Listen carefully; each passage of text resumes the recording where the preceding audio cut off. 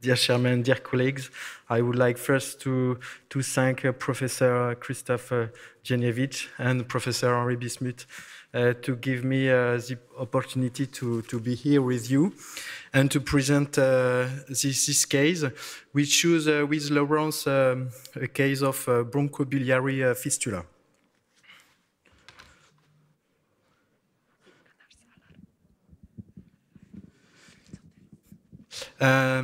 This is a man of 63 years old, and he was managed in the beginning outside in a peripheral center. He was diagnosed with a cholangiocarcinoma of the middle bile duct, and the surgeon prepared curative intent surgery with bile duct segmental resection associated with lymphadenectomy and Henri hepatico-jejunostomy on both right and left bile ducts. Unfortunately, at the pathology report, the resection was incomplete with the presence of in situ carcinoma on the section of the right hepatic duct. So, the patient was referred to Bordeaux, and we decided to perform reoperation to intend to offer a chance of obtaining R0 resection. So we performed right hepatectomy with hepatico-jejunostomy on the left hepatic duct after portal vein embolization. The pathology report was good.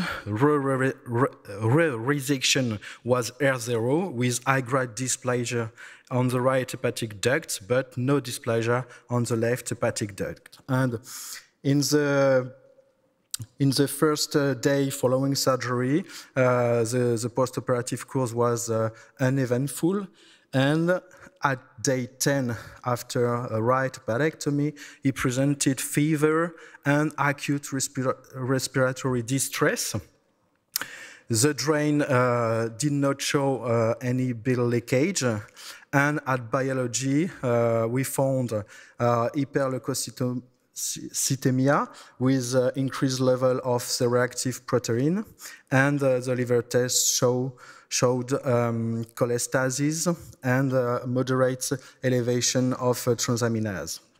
This is the CT scan performed 10 days after surgery.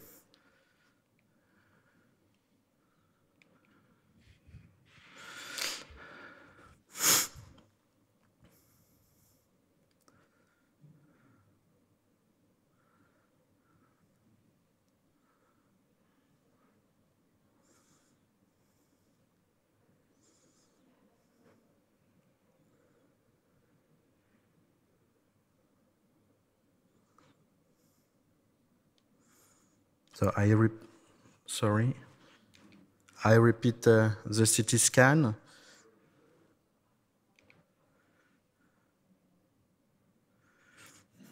Which showed many things: atelectasis of the right inferior lobe of the lung, associated with pleural effusion, subphrenic abscess in contact with the cut liver surface, and ischemia of the segment 4 may be due to the resection of the middle hepatic vein during hepatectomy.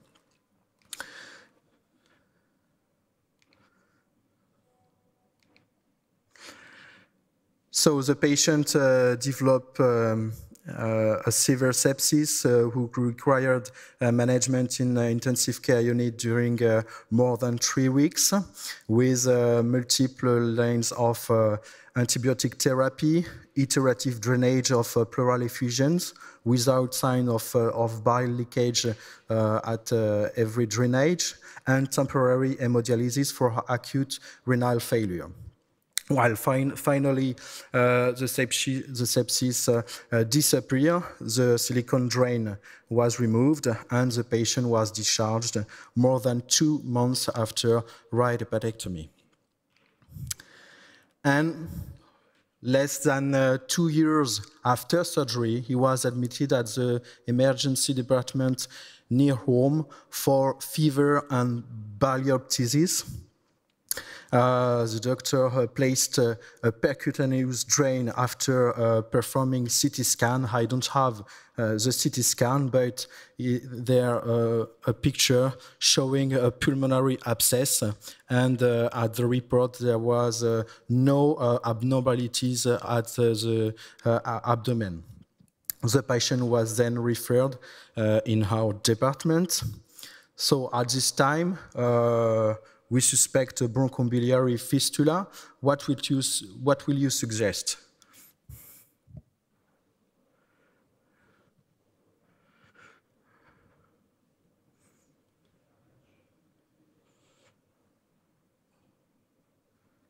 Any comments? Well, a comment. I was very much relieved that the case was not operated by you at the first place, apparently. Sorry? Because the case was not operated in your center, the first operation. The first operation was not made in our center. That. Yeah. Because, I mean, there are several things that can be said about the first and second operation. Yeah. But now. Now.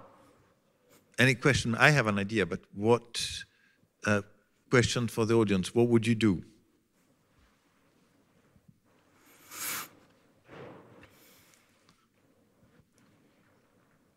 Certainly, this patient needs biliary imaging because it's not normal that he develops the fistula going up in the lung 2 years later. I mean, there is something wrong with the biliary anastomosis. Yeah. So we decided to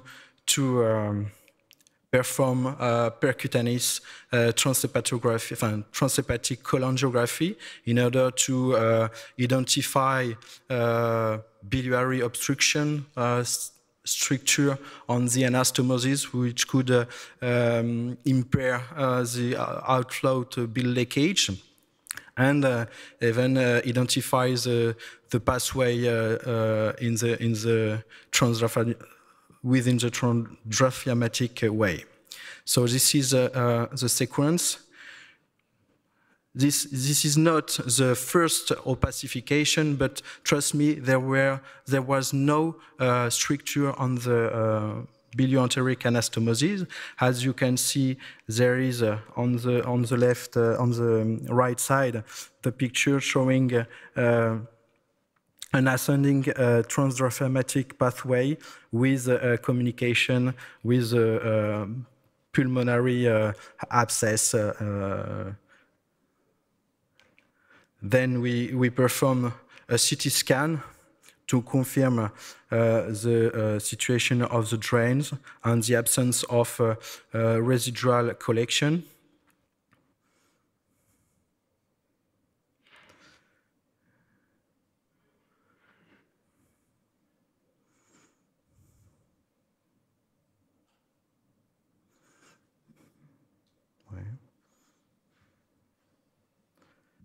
Yes? Yes.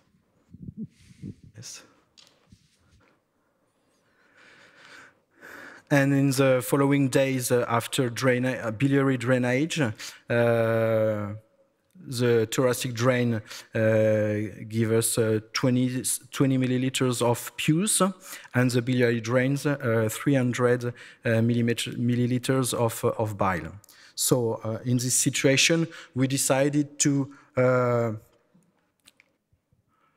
wait with both drain, and 3 months after drainage, pulmonary symptoms and infection had totally disappeared. The pleural drain was dry, and the biliary drain was still open, giving 300 milliliters per day. So we performed in the first opacification, distant to the appearance of the bronchobiliary fistula, and at the first opacification, we don't visualize any persistent fistulous pathway through the diaphragm. Yeah. So at this time, what will you suggest to manage drainage in his patient? will you suggest to remove the pleural drain? It's a very interesting case, but Yeah. What about just clamping the drain and serially to evaluate the patient before you do anything? To clamp the Clamp, wait, Yeah. see what happens. Yeah. This way you haven't burned any bridge. Yeah. yeah, they've been waiting now 3 months. And what should you do? This patient wants his bile drain removed. I mean, But you can clamp it, observe, even send him home clamped. Yeah. And then wait and see how he feels. You don't have to rush to remove this, even after 3 months, without giving an evaluation. Yeah, I'm agree with you, but my presentation do not express our feeling every morning when we check the patency of the drain, and the drain was obstructed many times, so we perform irrigation to ensure patency of the drain. But you're right, maybe if we clamp the biliary drain, we will see if the fistula appear in the pleural drain. So we decided to wait for 6 months and to repeat opacification. This is the third opacification 6 months after drainage.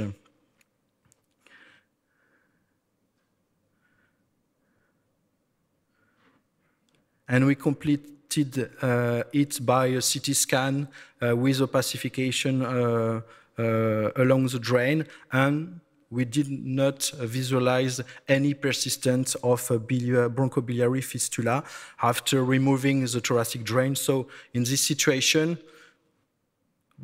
do you think there is a possibility that the bronchobiliary fistula was cured or not? no, it will recur. I mean, you haven't understood why it appeared in the first place. Yeah. I'm sure it will recur. Yeah, no, you're right. You're right. So unfortunately, 4 months later, the bronchobiliary fistula recurred, and conservative approach doesn't work. Reoperation is mandatory, as we don't identify the real cause of the fistula. So, which approach to consider to cure, to attempt to cure this bronchobiliary fistula? I would still need to see better emptying of that loop. Yeah. I think there is a problem somewhere, and you haven't understood what the problem is in the first place. Reflux. Yeah. There is something not working there. Otherwise, it would not present with the bronchobiliary fistula 2 years later. There is something there that's not right, and you have to correct, understand and correct what's not right. So one question, are you sure that the biliary fistula is coming from the hepaticojejunostomy? Segment 1 is in place, right? Yeah. Could be that segment 1 has ducts that are perpetuating this fistula, no, and not the biliary fistula. The fistula dried completely when there was a drain in place. So when there was a drain in place, so it's not an excluded bile stump, as might have happened. Otherwise, the fistula would not have closed with the drainage. Have you performed an MRI with biliary excretion contrasts? No, because cholangiography was so adequate, so we don't perform MRI, and we radiologists confirmed that the origin was probably the hepaticojejunostomy or near the hepaticojejunostomy. Because cholangiography wouldn't give you the bile coming from the liver. Yeah. This would be MRI. Yeah. The thing is, I think you must not forget that this patient was operated by somebody who did not quite know what he was doing. Yes. Because they removed the middle hepatic vein while they did not have to. But could it just be a dysfunctional intestinal loop that's not peristalsing, and that's your chronic problem with reflux? Yeah. And that's why I wanted opacification of the loop, complete opacification of the loop.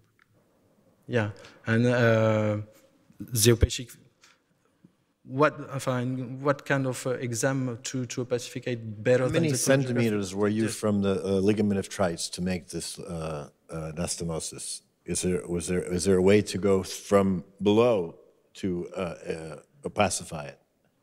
The limb, the loop. No, but there was above. I mean, they must have followed in one of those many chromatographies he said. They must have looked how was the outflow from the bowel loop. Yeah, I don't. Sorry, I don't understand your question. I mean, I would like to know what's the underlying problem. Yeah, with this patient. yeah. It is an underlying problem. Well, we did not perform any exam before deciding to reoperate in order to cure the fistula. But you reoperated on him. Yeah, right? yeah, Yes. yeah. This is what, in the end, Guilherme would have done. So we had at the time of the reoperation, it was a complex laparotomy with a large subcostal approach. The dissection was very difficult due to sclerotic adhesion and rotation of the cut liver surface, and the hepaticojejunostomy was not so easy to identify. Hemorrhage occurred during dissection due to injury of the vena cava, treated by suture, and actually we succeeded in identifying the origin of the fistula, and the fistula was not located on the anastomosis, but 2 centimeters above the anastomosis. And there was no stricture, and it explains now how the bronchobiliary fistula occurred. The fistulous transdiaphragmatic pathway was resected, and the digestive fistula repaired. And we put a drain with the Volker method in the hepaticojejunostomy to intend to guarantee good healing after surgery. Unfortunately, at day 7, we fear of a recurrence of the fistula because of bile leak through the subcostal scare with evisceration, which needs to proceed a reoperation. Bile leak, the origin was not a recurrence of the bronchobiliary fistula, but the point of insertion of the Volker's drain, which need to be sutured. So rehabilitation was long with prolonged local nursing care, and the patient was discharged at day 45. This is the CT scan 6 months after reoperation. The objective to show this CT scan is to the discussion, the issue of did we associate a pulmonary thoracic act with during surgery. As you can see, there is no pulmonary sequela 6 months after reoperation. Yep. Very nice.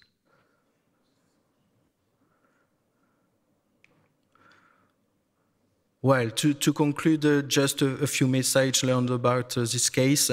It's a terrible experience for the patient. A heavy burden induced by pulmonary symptoms as a bilioptesis, associated with high morbidity and mortality. Fortunately, it's a very rare complication after hepatectomy. In our experience in Bordeaux was very limited. Only 3 patients, all managed surgically. 2 with success and 1 failure with reappearance and the recurrence of the fistula in the postoperative course. It was a patient who received prior radiotherapy. Maybe it's one of the explanation of the recurrence. And in the literature, there is no guidelines, no unique management, only case report and case series.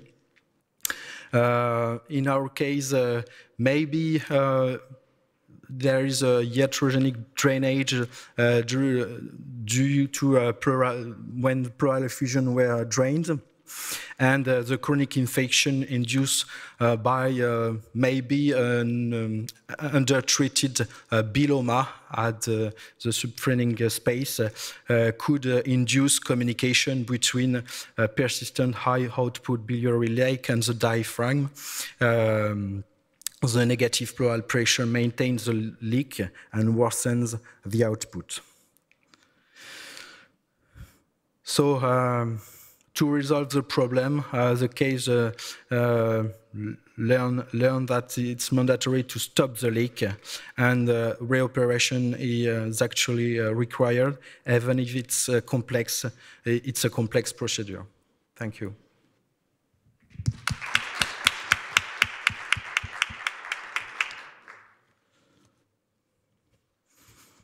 Very instructive case. Thank you very much. I have a question. In the beginning, he mentioned bronchoscopy as part of the diagnosis. As Pietro mentioned, the problem was that the leakage was caused by the duodenal anastomosis by the Roux-en-Y. Will bronchoscopy have facilitated the diagnosis to some point and determine the source of the leak? Don't think so, but yeah. No, I don't hear the question. Do you think that bronchoscopy might have helped this patient? No. Ugo? Yes, I would just like to stress one thing. I think when we speak about reoperating those patients, we have to understand this is a very, very difficult operation. These are usually very difficult, and they may not result in solving the problem unless you are very, very sure of what it is. So, for example, I remember of the several cases we treated, one of them we have to remove segment 1, completely convinced that it was that location that was the site of the fistula, and 1 week later, there it was again. So I think when we go to this intervention... 1 week later, what? The fistula appeared again. So I think when we go to these interventions, we have to be very aware that it's going to be a very, very difficult operation. Thank you for Thank you. Monsieur BISMUTH, did you operate on many bronchobiliary fistulas?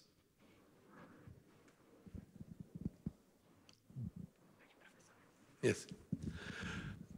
The problem always is the biliary, is the bile.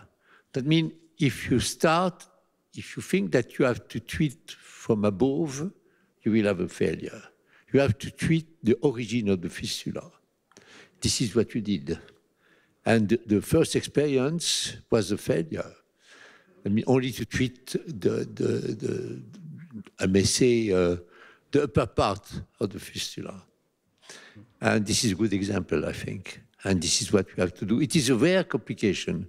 You are right, a very rare complication of, indeed, it is a subphrenic abscess that opened with bile, due to the bile leak that opened above the diaphragm. Yeah. And one of the key points is that the competitive pressure of the chest, yes, of course, sucks up the bile. Of course.